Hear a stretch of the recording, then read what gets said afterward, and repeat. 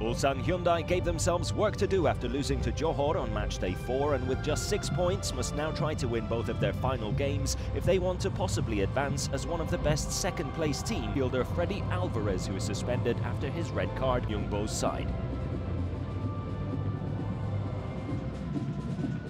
To the action we go. Ulsan the visitors, all in white. Pathum United in blue and black shorts. It was, however, the visitors who got off to the better start. Just 4 minutes in, Lee Chung-yong with a shot from just outside the box. Plenty of power, but not quite the accuracy required to take the lead.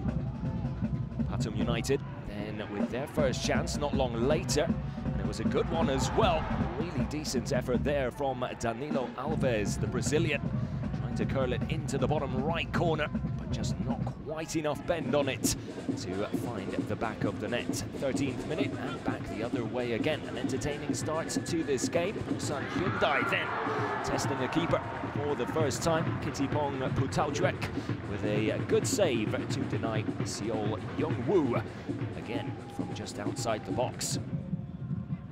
20th minute now. Ulsan Hyundai starting to dictate the pace of this game, settling into things nicely and linking up well down the left side. Chance for the opening goal, and there it is as well. A little bit of help from Jakapan Praisuwan.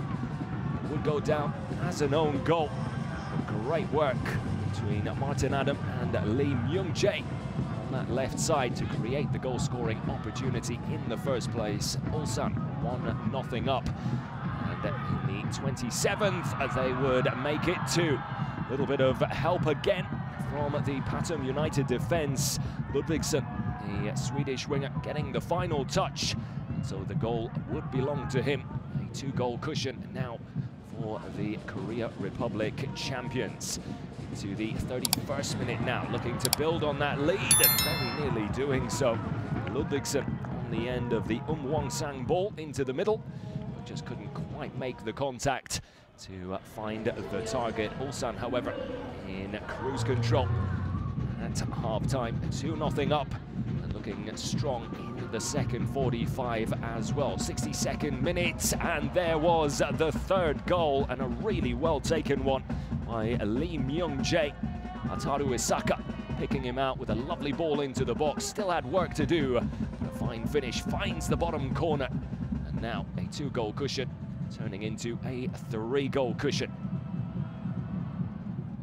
Pathum United, who have scored in each of their 4 games so far, and though they've lost all of them as well, would find the back of the net again on match day 5. Sadly, already 3-0 down still. A well-taken goal. Tirasil Dangda picking out Igor Sergeyev to make it 3-1. It was too little, too late. That would be the final score. So still no points for Pathum United at the bottom of Group I, while Ulsan go into the final match day looking for another win to keep their last 16 hopes alive and kicking after an important victory on match day 5 over Thailand's Pathum United.